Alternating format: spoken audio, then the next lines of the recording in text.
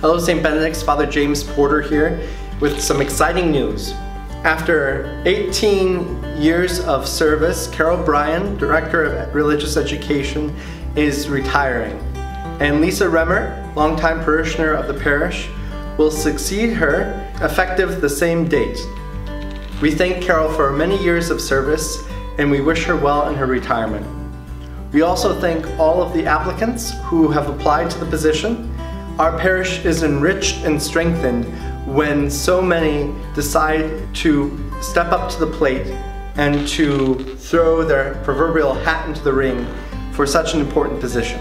Lisa, of course, will be coming into her role as Director of Religious Education in a very unique time where the COVID-19 virus, the social upheaval within our nation, and a whole host of other things will prove an interesting challenge to bring the light and joy of Christ to you and your children.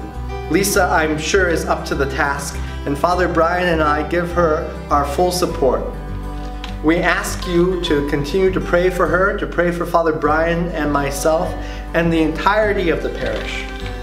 As you see Lisa at Mass this weekend or around the parish or on social media, please send her a note of congratulations, offer your prayers and support, and help her in whatever way that she needs so that she may minister to you and your children's needs in whatever way is best as our Lord directs her to do so, inspired, of course, by the Holy Spirit and guided by the Church.